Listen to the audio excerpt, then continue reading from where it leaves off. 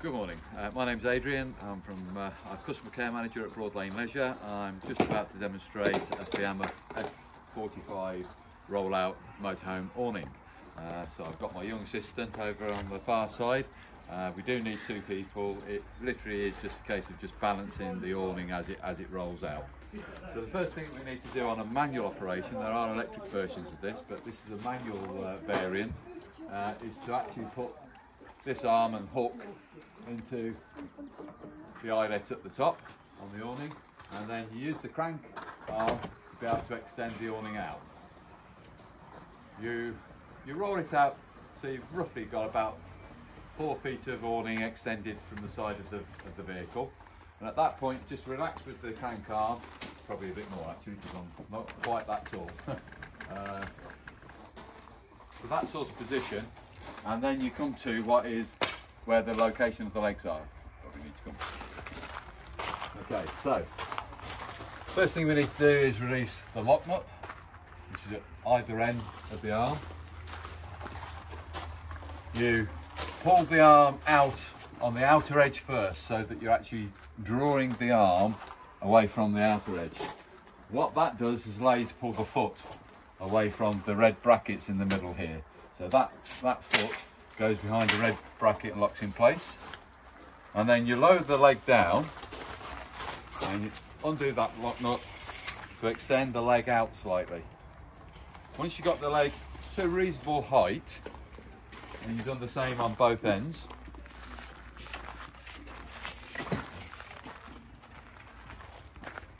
like so. It doesn't have to be perfect, as long as we get it somewhere close. Then you continue with the crank arm to extend the awning out.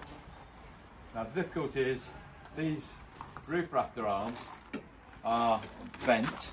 They're obviously cranked in the middle, but you don't want to extend them fully out. If you extend it fully out, you do find it very difficult then to get them to collapse back in again. So you're actually doing it so you've roughly got about a 6-inch deflection of being straight. So continue to wind that out a little bit further. About there is roughly where it wants to be. If you extend it any further than that, you will then struggle to get the awning to retract back in again when you come to wind it back in. Adjust the height so you've got roughly the right height, so you've got good head clearance. And these arms then, these feet, go vertically, directly onto the ground, and they have a couple of peg holes, which you can then drive a couple of pegs into the floor to obviously stop wind from lifting that out. It's not going to be perfect, of course. Obviously if you're in very strong winds or stormy conditions, my recommendation is that the awning does get retracted back into its housing. They are fine for summer days, obviously, providing you shade, and in light winds. But if it is going to rain, things like that, this canvas can collect water in it and it will belly, and then that will stretch the canvas material, which then can have difficulty in it winding back in. So just precautions. If it's wet, windy, put the awning back down again. So that's the awning in the upright position, and now I'm going to actually put it away for you again, just so you can see the process of actually putting it away. So what we're going to do is just relax the legs. So we're going to wind it back in again now. So I've got the crank handle out again, and instead of going forward, I'm now retracting it back into the housing. And put it into a position where we feel comfortable that we can manage this. So just release the lock nut. That's this nut here I'm referring to. Just release that. You bring the arm back up, like so. Slide it across, bring it upright. And the first bit you need to do is to bring the leg so it's on the inside edge, and then you extend it so it goes behind the red cap. Fortunately, my camera lady's just not quite tall enough for me. So Ashley just needs to do that. And that one's in location. And now I'm going to do this one my side.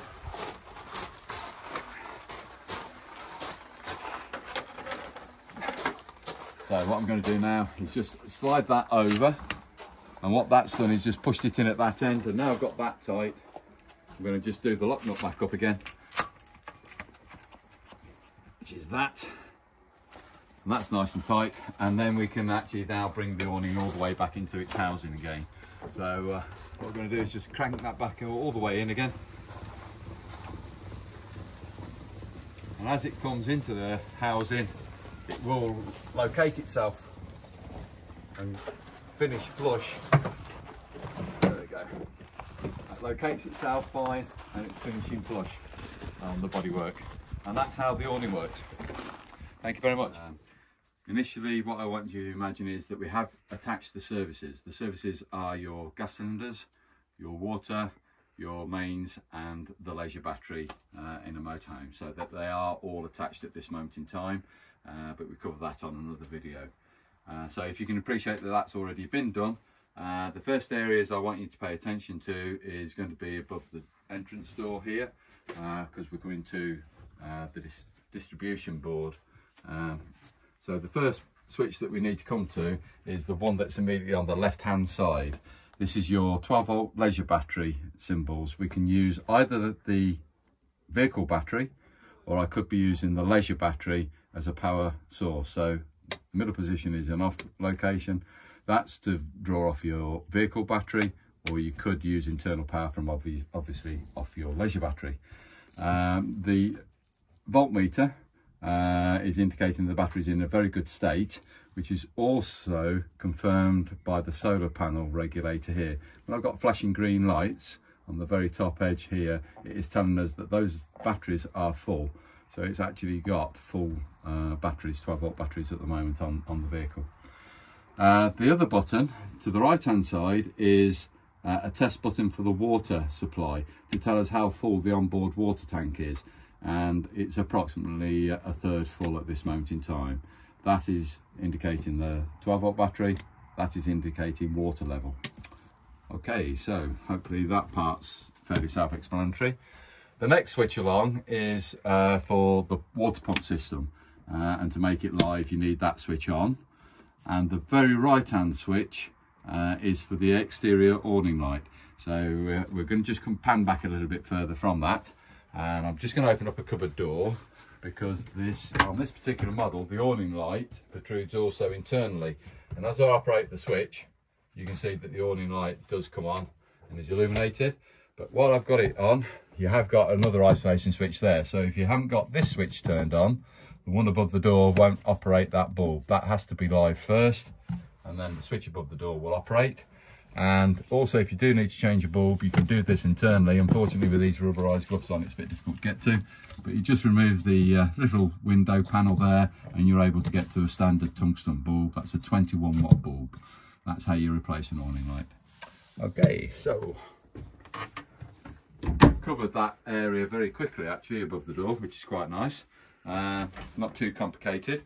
And I am going to come to the rest of it, but I am just going to open up the wardrobe door, because internally what I'm just about to show you on the back wall is we've got the battery charger, we've got the consumer unit, the main strip system. We've also got a small bank of fuses here which are all 12 volts, and a relay switch. Don't worry too much about what the relay switch does, you can ignore that altogether. But these fuses are obviously for different appliances, and I'm just looking around here to see if I've got a sticky label, which I haven't, to tell you which does what. Unfortunately it's not evident, but let's just come to the main side of stuff for a moment. The trip, this is the RCD, residual circuit device is what RCD stands for, and if I press this little button in here, I've now lost mains electrics, as you can see. All that I need to do is turn that back on, and mains electrics is now coming through to the different supplies. And these two are called circuit breakers. Circuit breakers are the same as fuses. But a circuit breaker trips out, you just take off the offending appliance. Let's say it's that one there, which is saying it's the fire. I'd reset the system by lifting that lever back up again. Now that's a fuse, as I say, it's a miniature circuit breaker. If these blow, you have to replace them with standard fuses. That's a standard car blade fuse. You should be able to get replacements for either from places like Halfords or something similar to that. Okay. The other two switches down below here, the beige switches, one's got fire written onto it and the other one is for the water heater. Now this is to get it to work off mains electrics in both cases, but they are the first switches that you come to turn those systems on. They're not live at the moment. because you do have to then turn on other wall switches to make them a live circuit. Okay, so if we pan back out a little bit further, just want to lift that up, because underneath here, underneath this shelf, we've got what I call the gas manifold. So this is the gas supplies coming in. I'm just going to have a quick look which way it is. I'm going to say that's the gas supply coming in, and then these are the takeoffs going off to the different appliances throughout the system. Continuing on from that, that is the gas manifold, and when a tap is turned to right angles to the pipe that it's serving, that is the supply off, and if I turn it back again, that is the supply on. You can only rotate that through 90 degrees. It's either on or off. You cannot rotate it in any other position apart from that. They are both live at the moment, supplying the items that they're serving. The only other thing I need you to pay attention to in here, this is your water heater. So that contains, as it says here, 10 litres of water, approximately 2 gallons. And over on the right hand side, we've got the pump itself, which serves the motorhome internally, drawing water through the system. And we've also got a drain down valve. That's that yellow valve down there. When it's horizontal, it is in the closed position, so it is serving the system. When it's vertical, you'll hear it drop water in a moment. There it goes. When it's vertical, you are losing water underneath the floor of the motorhome, and it is draining your water heater and items like so. All right, so that's what you've got underneath this wardrobe area. And just to repeat myself about the taps and what they serve, you can obviously see the indication here, just to say that that's what that's for. It gives you the right position, just in case you forget. And that's what we've got in the wardrobe. Right, so let's go around to start working some of the appliances. We'll talk about the lighting circuits first, if I may. All the lights within this motorhome are on a 12-volt basis. They're not working off mains electrics directly. So they're not mains lights, these are all 12 volt, and as you can see, these have all been converted to LED bulbs. So forgive me if it comes too bright, but there's the LED bulb on, and it's just a light switch to the side. These do rotate, so you can rotate them to any particular position to make it so that if you are reading a book or something like that, you have got illuminations on that rather than illuminating inside. So just to show you that they're all working, there's just that switch there. Coming over onto this corner on the off side, that's that one there, and then we've got this other one here. Okay, while I'm also here, there is a light to the fixed bed area above the cab, and it's just around the corner, and it's that bulb there. Now that's a halogen bulb, so the rest have been LED where they've been converted. They would have originally been halogen, which is what this bulb is in here. And basically, no, that one's not been converted at this stage. It's down to the end users should they wish to. These are also LEDs, as I can now see, downlighters coming through, and I've now just got to find the light switch for those because I haven't done that in advance. And just to continue with that, I've now located the light switches, which are literally just by the entrance door. So there's a double light switch, and also there's a directional arrow switch. The directional arrow switch is for the step, so it electronically retracts, or you can electronically put the double step out.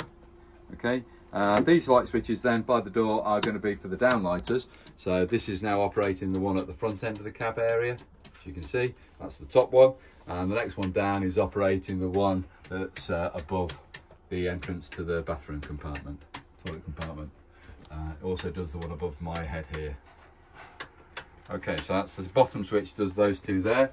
In the kitchen area, you are going to have a couple of little work surface lights which illuminate the work surface, and again they look to be halogen bulbs to me. So just to be aware of that, this is where a customer has converted some of the lighting circuits already within the vehicle. And as I come through into the toilet compartment, I have got a pull cord, which is to turn on all these lights. So that, when I say all, the one light that's in the toilet compartment, it's a downlighter again, it's halogen bulb I can see, and that's how you operate that particular light. You can only do it via the pull cord, there is no other switch for you to worry about. Right, I'm going to come out of there for now because we've covered the internal and the external awning light. we're going to come through to the water system. So we know where the boiler is, which is at the base of the wardrobe. And what I have established already, that the drain down tap is in a closed position. Again, in the base of the wardrobe, that's that yellow valve, and it's in a horizontal location. I've quickly also made sure that the taps are closed in the bathroom. And I also want to make sure that this tap is also in a closed position, that's down. If the lever's up, could potentially get water run out, and if it was over a work surface, all of a sudden we flooded the floor area. So that's what we've got here. So make sure the taps, you're in control of the system is basically what you're making sure. The lever's down, position the faucet so it's into the bowl and not onto a work surface. Put the tap into the cold position first and raise the tap. The pump does cut in and it's drawing water out of the onboard water tank and then through the tap system. Well, I've got a steady flow and I haven't got that yet because we might need to fill the tank up a bit more. I'm going to see where it goes. I'm going to just now put it onto the hot side just to see what's actually happening and see if I can get it to fill quicker. Right, okay. So what's nice is I have got a nice reasonable flow of water coming out the hot side, but we must be very close to having that tank empty. I want more water than that. This characteristic that you see where the water's stopping and flowing again, it is standard. You have got air in the system, it's trying to purge that air out the tank at the moment. And if I can't get a steady flow of water out there, I am going to have to unfortunately break off again to put more water in, but I just want to see what goes. I don't think I'm going to get sufficient water. Okay, let's try again. 3, 2, 1. So the tap is now in a closed position and the faucet is actually located over the bowl as opposed to being located over a work surface, and as we open the tap up all the water goes over the surface, if you're not careful, onto the floor.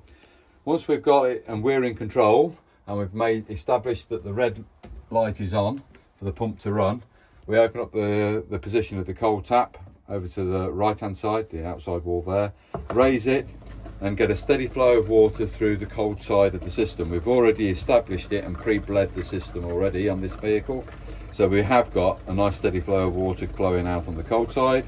Once you've got that, you would then rotate the tap through to the hot side, over towards the window at the rear, and again fill the onboard hot water tank up. Bear in mind, do remember it contains 10 litres of water, so initially when you're first setting the system live, you actually put in 10 litres of water, 2 gallons, into that hot water tank. When that tank is full, you should then get a steady flow of water, as we've established, through that side then. Once I've done that, I can actually introduce a heat source to the boiler. And I don't ignite the boiler until I've actually got the boiler full. I don't have to bleed the taps in the bathroom, in the toilet compartment. I only have to have the kitchen tap done. We'll do that at a later stage.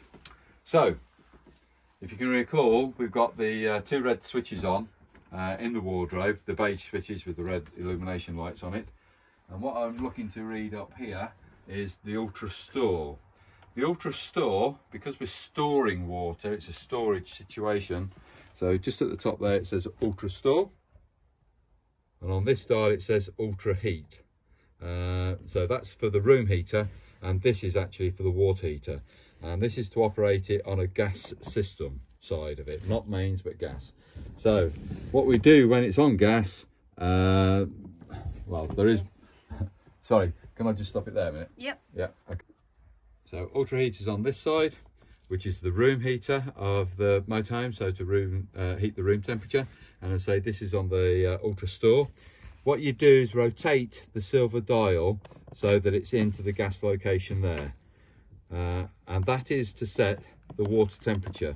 So on the gas side of stuff, you can actually change the temperature within the boiler. The maximum it can go up to is 70 degrees, quite warm. In fact, really quite close to scalding. So do be aware that when you are operating the hot water tap, when this is working, it can get very warm. Don't have the water aimed at you if you're having a shower. Also, just to aid you on the water side, on the Ultra Store, I've removed already the external flue cowl cover, which is outside, because it's a balanced flue boiler. What you need to do to be able to remove that, I don't know if you can zoom in on that little image there. What it's saying is you press it in the middle here, and at the same time as pressing inwards, you pull it that way. And what it does is just lift these two little lugs off a little latch, and it just pulls right forward, and then it drops to the floor. It's that process. So you push it, you pull it back at the same time. That's the double process you need to remove that fluid cowl cover. If that's not removed, the fumes being produced and the air oxygen that is required for the boiler to work, it will fail. And as you can see at the moment, we have got a green light on the Ultra Store system. There's a green light there saying it's working fine. If you get green and red there, it's telling you have got a failure for some reason or other. Mainly it's because of this, or that the gas supply has not actually reached through to the boiler first within 10 seconds.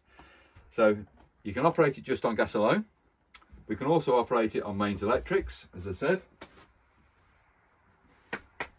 And I said they were the only switches, the first switches. They're the only switches now, I've realised. What I was looking for is something else similar to this dial here, again saying Ultra Store. It's not located in this vehicle, so the beige switches which are in the wardrobe with the illumination on is the only switches which bring supply to those particular appliances, and they do turn on at that point. I'm contradicting myself there, so I apologise on that. While I'm also here, I may as well do the Ultra Heat at the same time. So what we've got here, no, I'm going to contradict myself slightly. This is mains now, not gas. This is mains electrics, because what we've got here, the silver dial, as you rotate it, that's now gone off. As you can see, the green light's disappeared. So that's the off position. That little nipple there is the off position near that O. You rotate it, and you can see I've got 500, that location there, and a green light come on. Rotate it again, I've got 1000, which is 1 kilowatt. If I rotate it in an upward direction, that's now 2 kilowatts. And there are reasons why the 2 and the 500 and 1000 are separated from the 2000. So I'm going to come to the reasons why as we come round towards the boiler itself. So this is your fire, your heater itself. This is what heats the room. So bear in mind about that control, I'll come back to that in a second. This is the gas side operation of the fire. So I've got the valve and I've got a piezo igniter. So they're the first two items there. On this side, on the fascia, we've got what we call blown air. Now blown air is a fan that draws air over the heat exchange, heats it up, and then pumps it out at floor level. Around the various areas within this motorhome, you're going to find round ducts. There's one on the edge of this bed frame down here. There's a round hole down there. Yep. And there's going to be one in the bathroom. You're going to find another one down by the door, I hope. Can't see the one down by the door. Can't see any more that I'm looking for right now, but there will be more than what I've shown you, i.e. that one down there and the one in the bathroom. You normally have about 4 in total. But that's where then the heat is generated out of those holes, and that's what's operating that flow. But let's come to the gas. Turn it from 0 all the way around to number 10. When I've got it in that position there, I press the valve down and hold it down, and while I'm doing that, I then simultaneously press the piezo igniter. And also while I'm doing that, I'm looking to see if I can find the pilot light. Where I locate the pilot light is looking approximately at a 45-degree angle through this little window here. And if you can just, forgive me, I'm going to just hopefully see if I can get it in the right location. Says E. There it is. There's the pilot light. Now if I could keep the camera steady in the right location. Thank you. I'm going to release it. Did you see the flame come bigger? Yeah. There's pilot light. Main burner. So what I'm doing to get the main burner, I'm releasing the valve after 10 seconds. So I've got it depressed, release, and the main burner cuts in.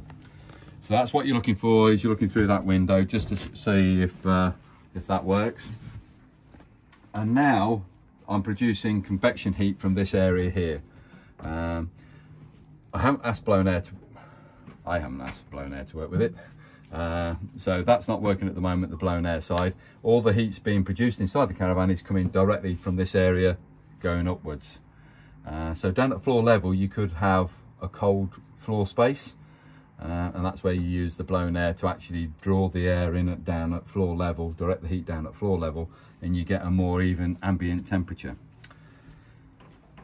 Number 10 setting doesn't mean a great deal to anybody. There's no particular temperature associated to the numbering from 1 to 10. It really varies on different sizes of vehicles that this heater can be fitted into. So what I say normally, if your vehicle's around about the 12 to 14 foot size vehicle, normally operating 1 to 5, you might find sufficient to keep a caravan or the motorhome warm. But if you're on larger vehicles, then you probably need it operating on the higher numbers to establish the similar heat. At the moment, we've got it operating on 10. I'm just going to rotate the dial down because I'm going to tell you when it goes down onto pilot light again. Because obviously today's warm. Okay, that's just gone down onto pilot light, and it's around about just below the 4 where the pilot light's dropped into play. If I rotate that just one segment, there it is. Did you hear the boiler cut in? It's cut in again, and I'm just below the 5. So you can play with that to establish what you feel more comfortable with within your particular motorhome, how you want the heat to be. Obviously in the winter time, you are going to need it operating on higher numbers. The reason why I've shown you that is because when we come to the fan, we can operate it in conjunction with this particular thermostat there. Right, the blown air is in an off position. This is a 12 volt fan, not mains. This is 12 volts. That is off right there with that single dot.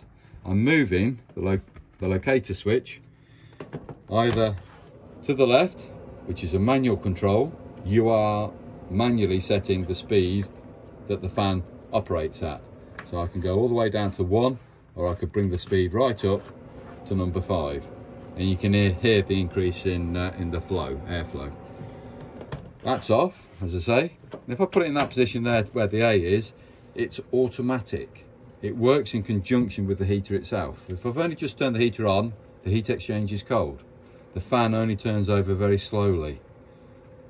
As that heater gets warm, that fan senses that, and then it will operate at a higher speed level to distribute the heat that is actually generated. But it will only work to the highest speed level where you leave that switch to be. So if you only asked it to work to the highest level of 3, that's the highest it's going to get to. If you rotate it to 4, that's going to be the highest level, or 5. So the variant on automatic is 1 to 5 right now, or 1 to 4, or from 1 to 3. They're the variable fan speeds that you can have when on automatics. Well, I normally say if you're on 5 and above, you need it on a higher fan speed. If you're on 5 and below, you can operate it on the lower fan speeds. Number 3 being halfway, so you separate that how you wish to. Now that's working with gas. The beauty of this particular fire is you can also use it with mains electrics at the same time as using it with gas.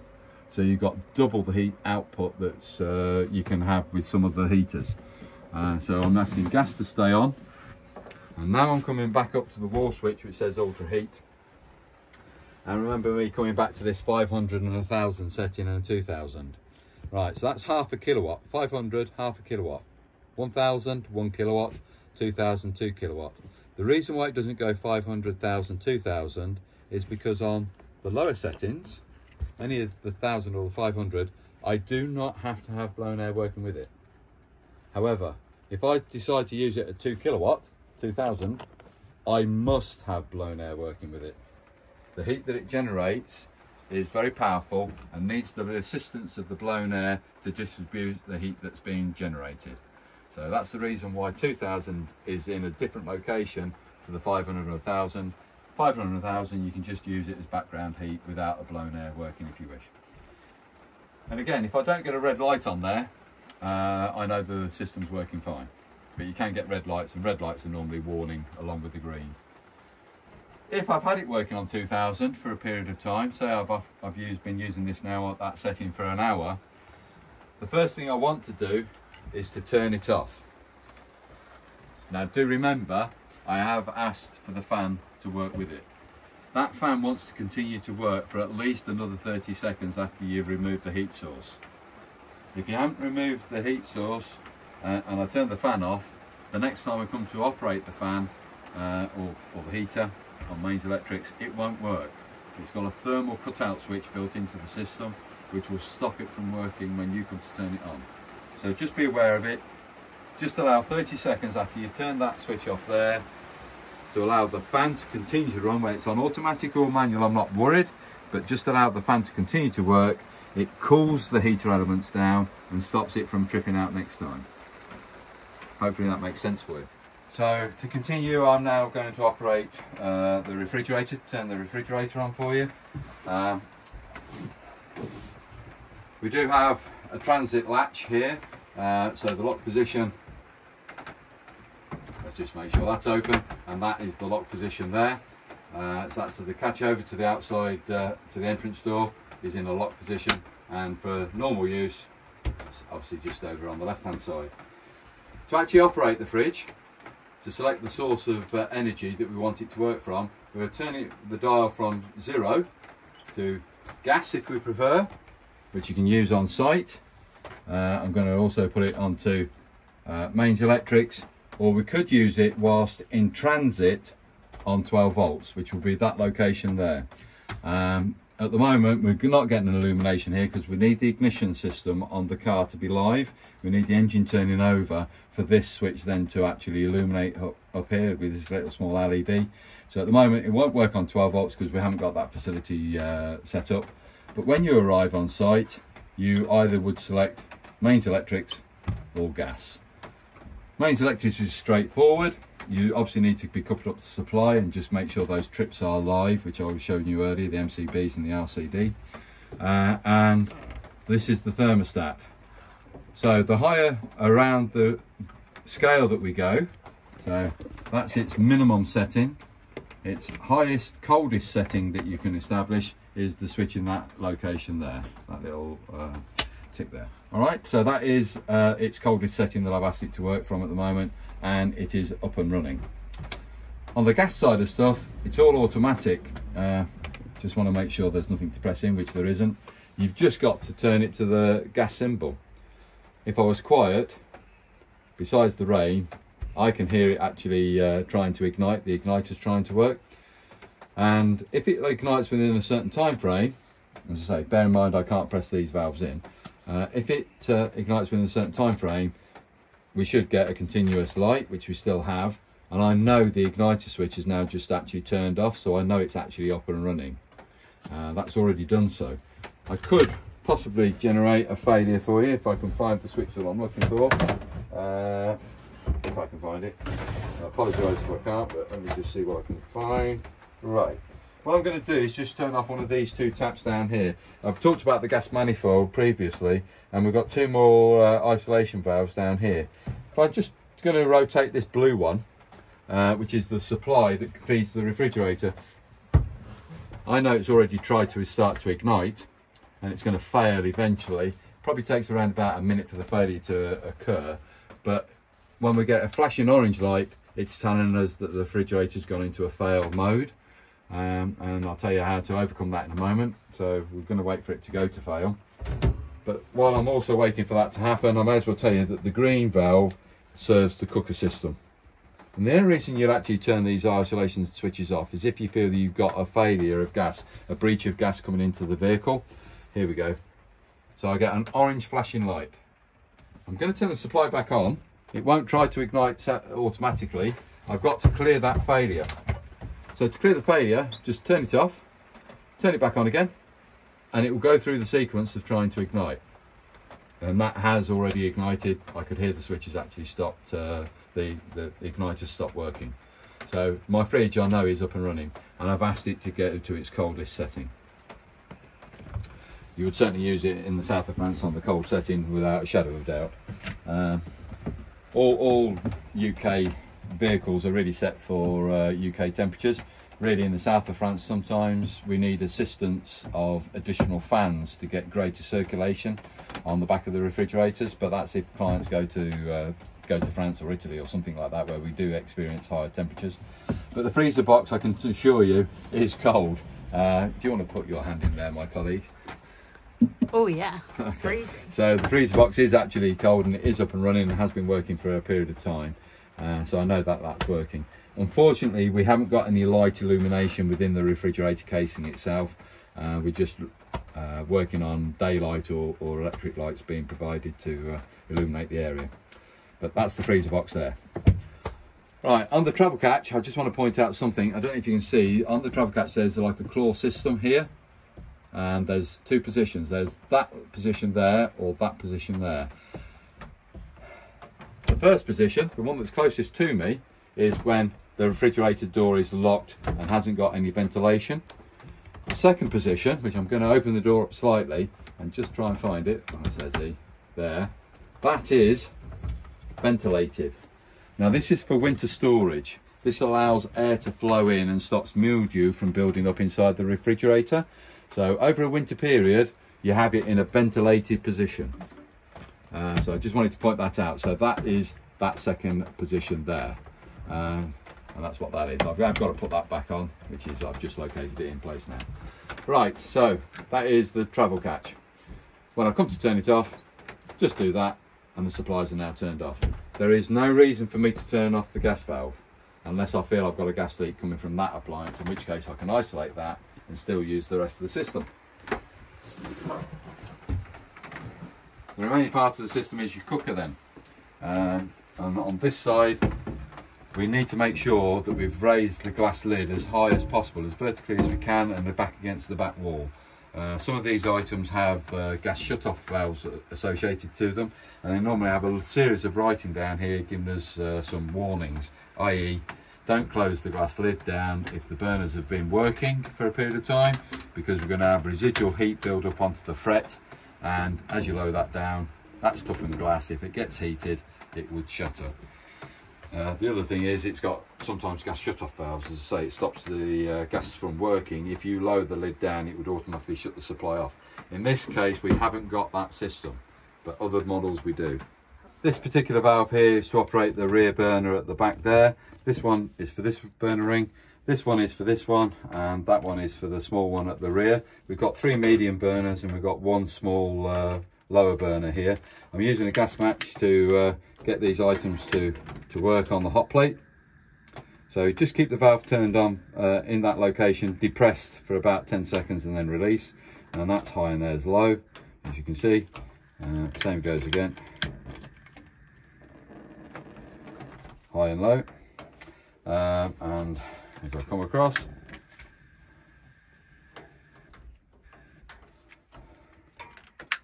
so just take note, this is a smaller ring. It's meant to be smaller, obviously, more for simmering of items than anything else. So obviously these are more for cooking with. So that is the hot plate operation. As we come into the grill area, lower the grill pan door down. That's the grill itself. I'm just going to move that to one side. And I'm going to turn this valve on this time, the one with the little zigzags squiggly bit above it. I'm going to turn that to the full flame, strike my igniter again, press the valve in and get my hand in the right location to ignite the burner. So I'm just going to make sure. Now what I'm now doing is actually looking into the reflection of the base panel of the grill, because I can actually see the flame better rather than having to try and squeeze my head down there, sort of thing.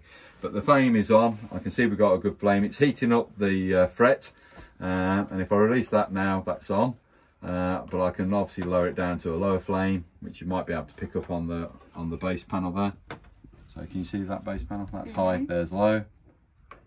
Yeah, and then we've got the off position there. So that's your grill pan. Sorry, your grill working, and there's the grill pan. You might have to put that in on a bit of an angle to actually get it to locate properly for transit, so you can close that door up altogether. And the oven door opens to the side. A lot of things lower downwards, but on the oven door on this particular model it goes to the side. Now on the oven we have got an igniter. This is a SMEV system, and we have got an igniter. So this is the thermostat. Press the valve in, and I'm going to come across onto the left hand side the piezo igniter, which does ignite the oven. Okay, and away she goes. Now that's set at number 6, and the flame won't vary itself, although I could turn it right down to number 1. It's not going to vary itself until I've closed the oven door up.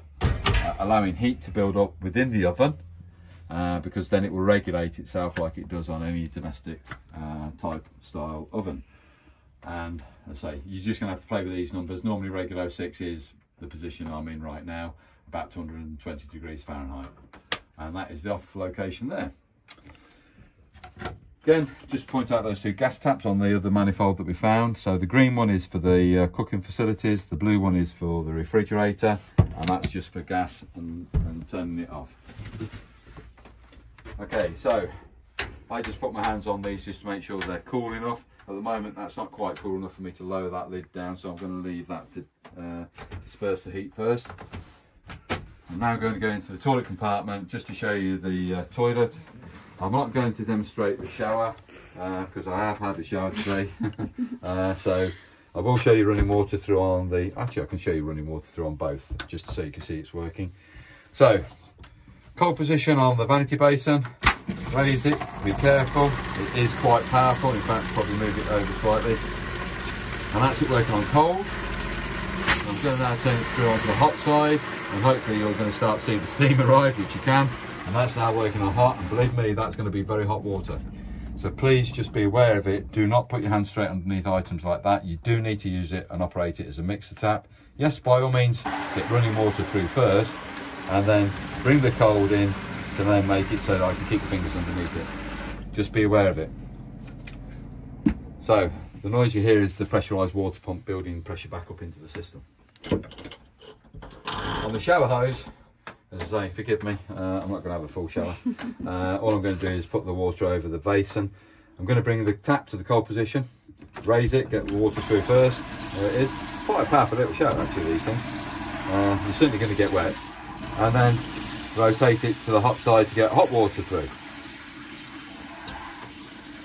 So as you can see, that's quite warm. You're going to need to bring the cold in. That's still too warm for me to shower under.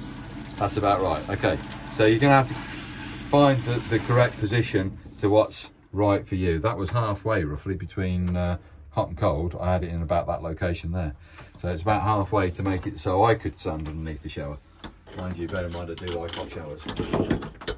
Okay, it will drip, I'm afraid. What you could do if you want to stop that from doing so, just break the connection there and drain any water out the shower head, and possibly a little bit out the hose as well by just giving it a quick wiggle. It has got a rubberized washer at the bottom of that union, or that little black thing, that circular black thing.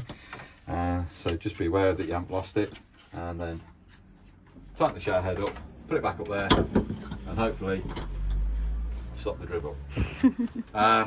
We have got a shower curtain provided by the manufacturers, and it does circle all the way around from one side of the wall through a 90-degree angle, but really all it needs to do is cover up the actual door itself. The shower curtains are like any shower curtains. Once you get them going, they tend to actually waft against you. It's just unfortunate that's just the way it is on this particular item. So that's the shower curtain. Come to the toilet itself. Again, you'll be very pleased to hear I'm not going to give you a full demonstration,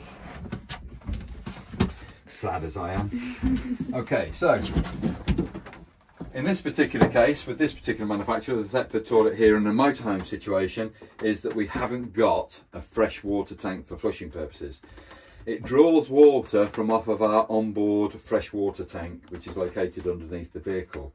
So as I press this button here, the blue button here, I am going to get a displacement of water around the bulb.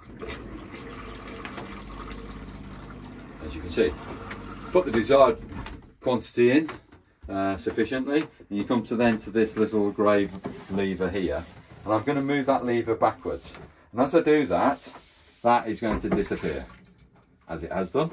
I'm going to seal the tank back up again. So flush it. Let me just show you how to flush again. There's the flush. The water's coming off the onboard fresh water tank. That water cannot bleed back into your system, so don't worry that you think you might get some issues with toilets, you know, I don't know, going back into the tank. It's not going to do that. It's a one-way valve only. It cannot transfer any water back into your fresh water tank. But there's the flush water ready, and to dispense of it, this lever backwards, the water drops down into your holding tank, and that should be the flush all complete.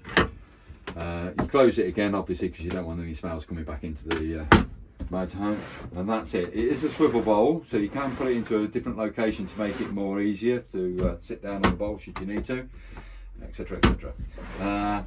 Into the bottom tank you will put a blue loo chemical. You can use Aquachem, is one particular manufacturer, that's the manufacturer of Thetford. They use a product called Aquachem, but there are many different toilet fluids available. We ourselves at Broad Lane have taken the trouble also to do our own toilet fluid, which is a lot cheaper than what the Thetford manufacturers are. It's a premium toilet fluid, and this is what you actually put. It's got a measuring window on the side, and you put a certain amount of that into the bottom holding tank, and that breaks down any ablutions that are produced. So you do need that in the bottom holding tank to be able to do that. My recommendation is, please don't use domestic quality toilet tissue. Do use products that you get from caravan dealers or on sites at parks and places like that. It is dissolvable toilet tissue. If you use a domestic quality tissue, Andrex, just to name a brand, I'm not employed by them in any way, shape or form. I will ask for commission later. But it is such a solid material that the mechanism, this blade retraction, gathers the toilet paper up and it stops working. And then you decide you can't clear it, you don't know what the reason is it's happened, you bring it back to the dealers. Dealers have got to get their hands down traps and things like that to clear the mess that's down there. It's not a job any of us like doing, and certainly I haven't done for at least 20 years now. So please bear that in mind. Do use dissolvable toilet tissues when operating the toilet if required. Okay, so I'm now going to come to roof vents and windows and blinds to cover all these areas. And I will come back to smoke detectors and things like that in a moment, as I've just passed one. Okay, so this is called a Hecky 2 roof vent, and basically it's the large version. At the moment we have got these two levers in position like that. That is a locked position. This lever just turns, actually, it shouldn't do. Right, okay. Bit different from what I'm used to. I was expecting that the only way you can get that lever to work is by pressing that button in which case it should turn then right quite easily. But let's put it into the open position, which is that. I am going to open this very quickly and probably close it again, because we have actually unfortunately got a little bit of a rain cloud overhead. So that's the fully raised position. You can use the handle to do that, of course. So let's do that again with the handle. There, raise it up like so. Yeah, and that handle then retracts back like so. So that's the first position. That's fully ventilated, and you would use it in that position certainly in hot, warm conditions. Right, I've now put it into, and I've used this handle into a different location. I've locked it in position. I don't know if you've seen the turnbuckle catches that I've just turned there. So I'm on about a little black catch that comes over the top. You can go either way, but it comes over the top of the handle, and it stops the wind from lifting the roof vent up. If it was a windy condition, it gives you about 6 inches airflow from the back going forward. Right, so that's the second position. The third position is more for nighttime use, and you just want a little bit of ventilation. It allows a 1/2 inch gap, and what I'm doing is just rotating that into those locations. It gives a 1/2 inch gap here, and it's in that position there I'm referring to, and that allows just a small amount of air in during the evening, but still makes the roof vent very secure. So that's this one. In fact, that's the only roof vent, probably one in the toilet compartment. I'm just going to check for you. Ah, there is another roof vent in the toilet compartment. So back into the toilet compartment, which I apologise. To remove the fly screen, we just push in on that tag a little bit to allow the frame to bend in to come past these two lugs here. And then we grab the handle. We have to grab this brown bit and we pull it into the handle, and then we raise it up. So same again, pull the handle in and raise it up. Now at the moment that's fully up, or we could have it tilted one way or the other, or just at an angle. Purely down to you as to how you rotate that to be in a preferred position for you. Once you've got it in the desired location, just bring that frame so it's caught on those two lugs there and there. Once you've done that, that's it. That's fully down at the moment. Obviously, for transit purposes, these vents must be closed. You don't have them open for transit. Okay, so let's come to windows. All the windows are going to be the same, but I'm going to just demonstrate it on this particular one here. So open up the window levers, and the window pushes outwards, and then to lock it in position, just tighten up the thumb screw there. Okay, so that's nice and tight on that side. You get one on the other window stay on that side, and that would hold the window out, and that's in an open position, as you can see. When you finish using that, you can open the window further if you wanted to, just change the location. When you want it fully sealed, says Adrian, right, this one's not going to close fully. What that is just allowing a small amount of ventilation in this location here. What I'm trying to achieve, and what I was trying to do, and I will achieve it, but not right now, is, as you see, this window arm here and stay here. See how that's now not in the middle position, that's fully closed. Right, so my predicament I was having on that side was it was going into the ventilated latch. There, I can run my fingers past the rubber, where I can't do it now. Okay, that's sealed. So that one I've got to work on that particular side, just to get that in the right location. So at the moment you can see my fingers go past the rubber. So let's do the fly screens and blinds. Imagine that worked for me. That is your fly screen, which is only downwards. You haven't got any other position, either up or down. But on the blind, as you can see, that is a down location on the blind. And if I rotate that, sorry, move that into different locations, it can lock out, say 6 inches down, 12 inches down, or fully down. And when I'm pushing it back, it's locating it into, I'm pushing it back, look, we're going into a fixed point. Right, so that's the process there. Fly screens are either up and down. You don't have open or halfway positions. They are either open and closed. And I know that's going to be the same, so don't worry about that. I know they're okay. And while I was on that roof vent, I should have, of course, demonstrated the fly screen on that one. That latches over onto the blind on this side. What I've done is just release it. There's a little trigger there. So it's locked in place at that point and holding in place, and I've released it now. But that's the fly screen, or it could be the night blind, which is for night time. You don't want to have the moonlight shining. You may be like me, vampire, get scared of the moonlight. So, coming slightly forward, we're going to come into one of the bed areas. So this makes into a double bed over the cab, and this is normally the transit position, so that you can come into the driver's position from here without hitting your head on anything. But when we're ready to use the bed, we actually release the two travel latch bolts, which is that one there.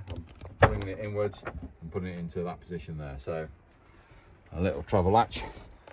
I'm bringing that board forward, so it does that. Shouldn't go down with too much of a bang.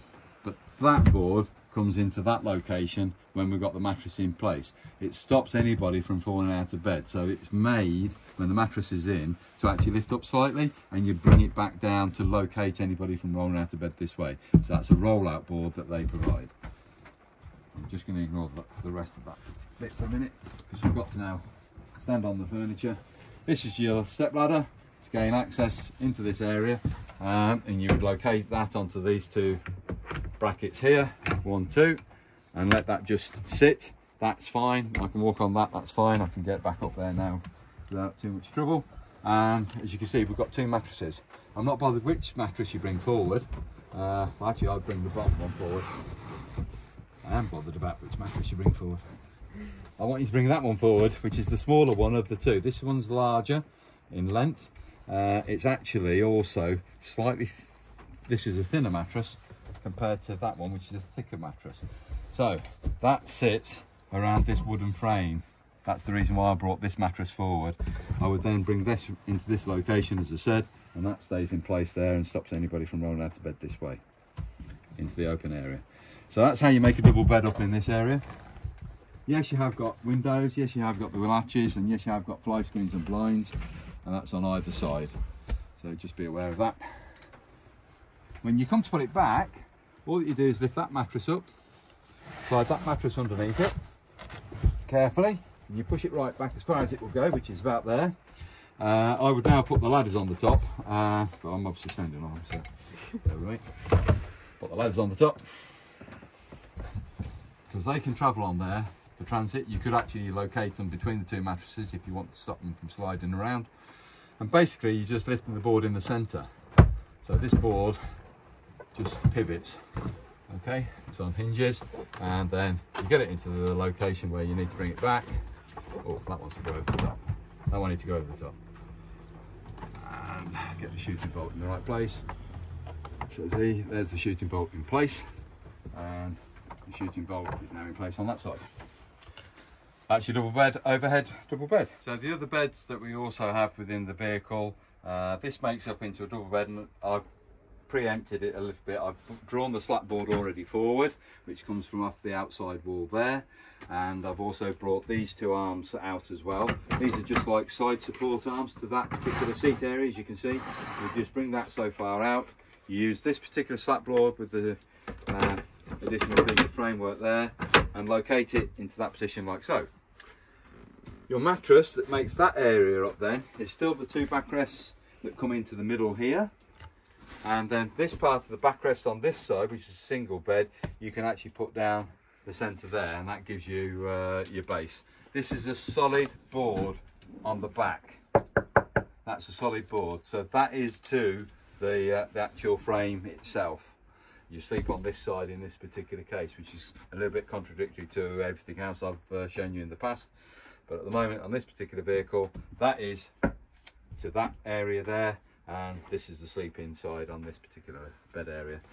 You'd also then bring these, as you see, that's a solid board again. You'd bring that backrest and this backrest into this area here to form the remaining part of the mattress. That gives you a double bed. This, lose the two armrests, and you've got a single bed on that side. So quite a variable layout, and it's purely down to the individual on how they wish to use this particular motorhome layout, which is more suitable to them. So I'm just going to put this quickly back for you. I'll also put the table back in place for you, just so you can see the operation of that. So they push back either side, as you can see. The slat board you just lift up slightly because it's caught on the leading edge just there. So that's locked in position. Just raise it over that position, and then slide that slat board back and over like so. And then the table latches onto this particular arm here, the rod. The table for travelling position is in the side of the wardrobe here. It's on the side wall of the toilet compartment, and I've actually got two turnbuckle catches to release first. That allows it to fall forward. You then grab the table and lift it out of the holding bracket at the bottom. You need to remove it out of that bracket. That comes across first, the mirror, and then the door. Right, so these two little lugs here, you can see you've got latches which slide across, and they go underneath that rod. So basically position it onto the rod. I haven't put the leg down as yet. Push those arms back. They now can't lift off, as you can see. You grab the table leg, and there's a lever here which you just operate, just release it, and that brings the leg down and locks in place, and there's the table in location.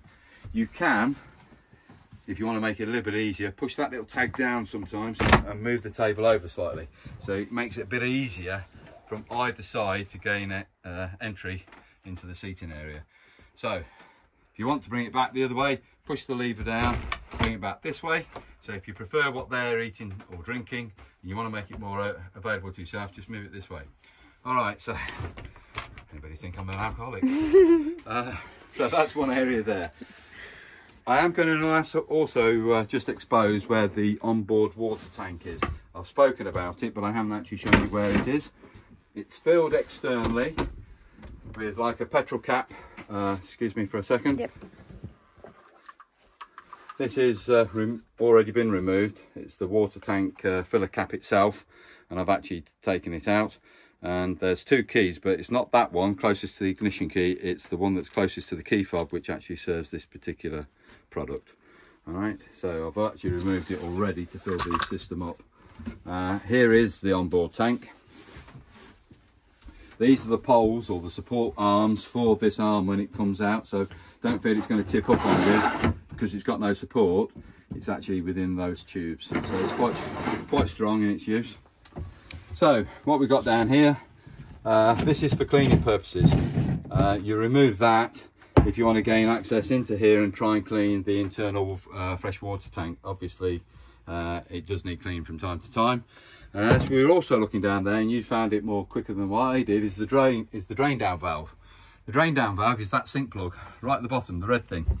So to drain that tank, unfortunately there's no other way of doing it. You put your hand in, you grab the rubberized bung, so Z, and you withdraw it like I have done, and water's now dropping down onto the floor. You need to do that when the vehicle's not being used in any well, not being used for a period of time, because otherwise this water will get stagnant, which will then taste a little bit like TCP when you come to drink it. So I recommend that you do drain those systems down if it's not being used for a period of time, and that's the lock position for that. This pipe that comes in through the side, that is to fill it, so this is where it fills. These are the sensors to tell you how full the tank is, so that goes across, and obviously the takeoff points as well. There's the sensor there. I don't think I've got anything down on that side. Right, so this is the drawer off. This one is an overflow pipe.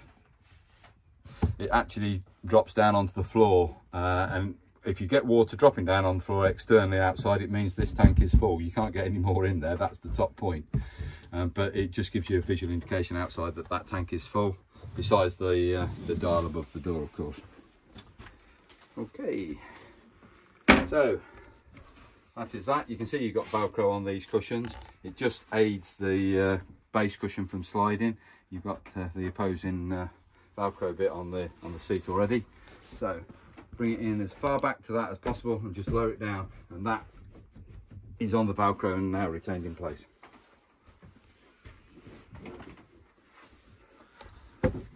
Okay, I think I've covered most of it. There are mains points within your caravan, within your motorhome.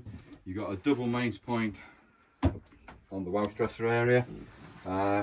Sometimes there's one in the kitchen, but I can't see anything in the kitchen area for you to worry about. So that's going to be your nearest mains points here. Coming into the TV area, going back to the original owner, he has put a bank of sockets here.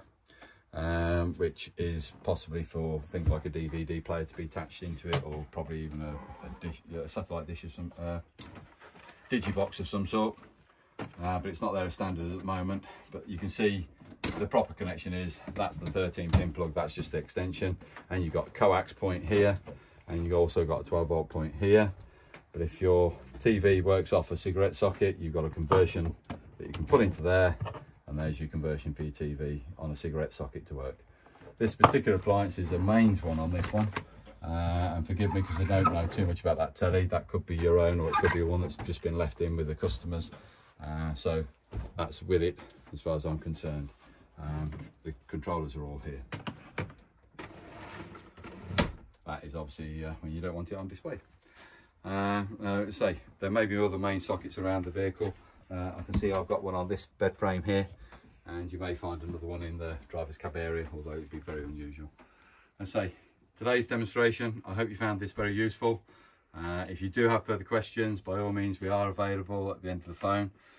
Within this vehicle there is owner's handbooks, both for the engine side, which is a Fiat based Ducato, but we also have then obviously the habitation side, which is all based on the Swift product, albeit Bessacarr. And read the handbooks first. If that's unsuccessful, you're unable to overcome something, by all means put a phone call through to us and we will try and help you further if we can. It's always very difficult when you're at one end of the phone and we're at the other and we can't envisage what you're looking at. So photographs are often very useful, or video call, let's have a conference. All right, I hope you found that very useful. Thank you for your time, and all the best.